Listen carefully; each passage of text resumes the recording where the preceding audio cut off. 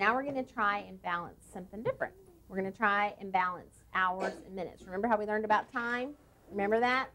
Now we're going to show on the balance beam that minutes equal hours. And we know that on a clock, but now we want to see it on a balance beam, okay? Good. Let's see. All right. Show me how many minutes it would take to equal 1/4 of an hour. And even though I told my friend David I'd sell him all the gum in my mouth for a nickel, he still wouldn't buy it. Goodbye, 25 cents. So what are you going to hang on the other side of your beam? Either 1/4 or 25 pennies. I didn't know that moms make children pay. Goodbye, another 35 cents.